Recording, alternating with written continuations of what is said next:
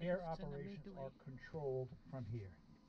There are 4 really key people up here with a couple of extras. I'll talk about those later. In charge, the air boss and the mini boss. Navy commanders, 20 years flight experience.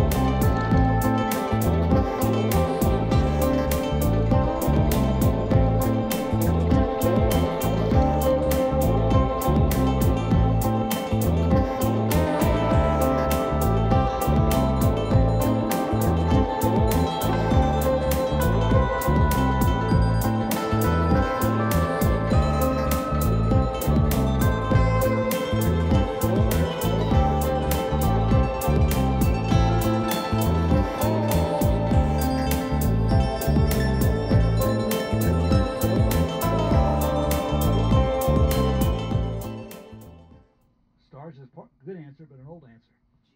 GPS is a good answer and a current one.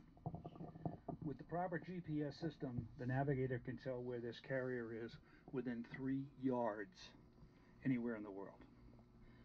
Gentleman here mentioned stars. If you go to the other end of the spectrum, that GPS being current technology, the other end is 400 years old and it's celestial navigation. You'll see on the chart back here something called a sextant, and you'll see a picture of one on this chart here. That's a system whereby people, quartermasters, take sightings.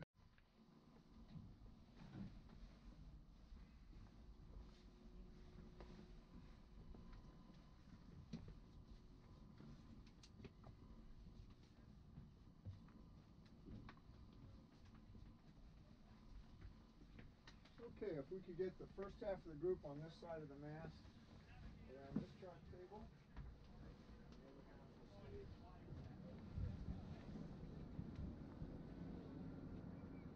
This is called locating mode.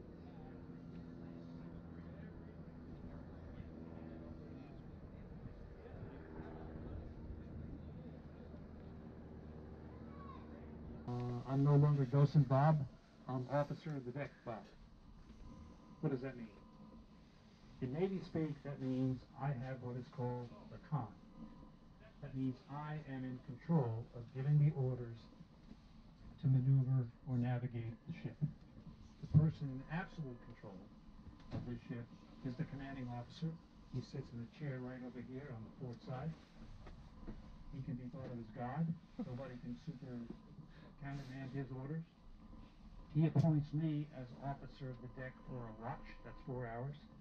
So unless he sees me doing something or hears me doing something he doesn't like, I'm going to be the person giving the orders that will navigate the ship. He can stop me at any time by simply saying, stand down, Lieutenant Lauer. I have a con.